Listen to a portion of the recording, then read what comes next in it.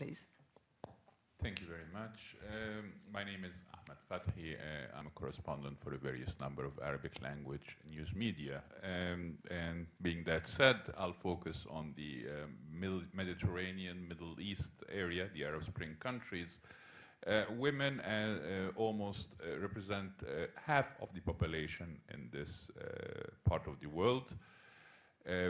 Depending on which part they come from, they are still very active. I definitely appreciate your intention to bridge between rights and development. But let me bring some graphic examples from the region, and I would appreciate your input and your vision on how to deal with it. We have now, violence have been used as a tool of political oppression, as we have seen in Syria, against women. Absolutely. We have seen child brides in Yemen. We have seen an emergence of a new term which is called Sex Jihad in Tunisia, although the President Marzouki is denying it completely. We have seen the deposed Islamist government in Egypt of the Muslim Brotherhood used violence against women political activists. How can the CEDAW operate in this part of the world due to its not only proximity to Europe, but also to the impact and the message it sends worldwide? What's your vision to deal with these issues? Thank you very much.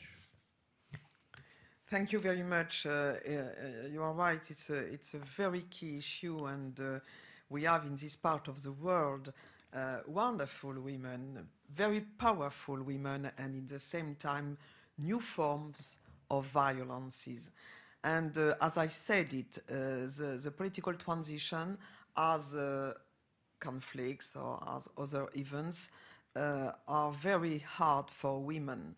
Generally, they are always still, they remain the first victims. In this part of the world, we have taken statement, of course, to condemn any form of violence. And last example was about Syria, of course. And but we see a little bit more in the south, in Africa, in Republic du Congo. We see that there is specific extreme violations of women's rights during this conflict. So, and we can speak also about trafficking of human rights. That is a huge phenomena today in the world. So we see that, and thank you very much for your question, because in the meantime we see progress and we see real tragedy. CEDAW committee has participated last month to a very, very important meeting in Egypt, gathering a very, very important number of women about precisely the implementation of our convention. And I take this opportunity to recall that our convention must be implemented whatever the context. It's very important to say it. And we try to help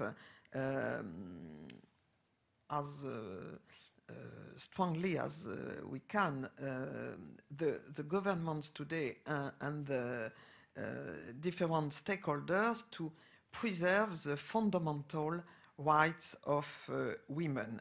It's very important because we cannot accept any backlash.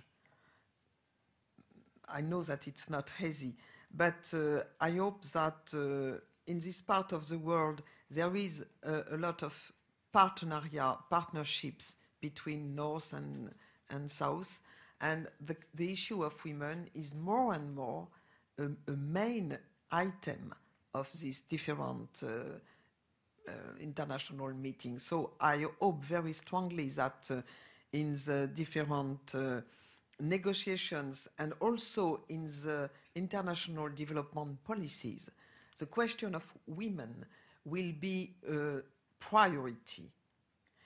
We consider, and I say that very officially, that we have to respect each religion, each tradition, each culture, but we have also a sort of non-negotiable, fundamental rights. And we must be very, very clear on that. So it's our position, and I think that in each part of the world, it must be our ethic.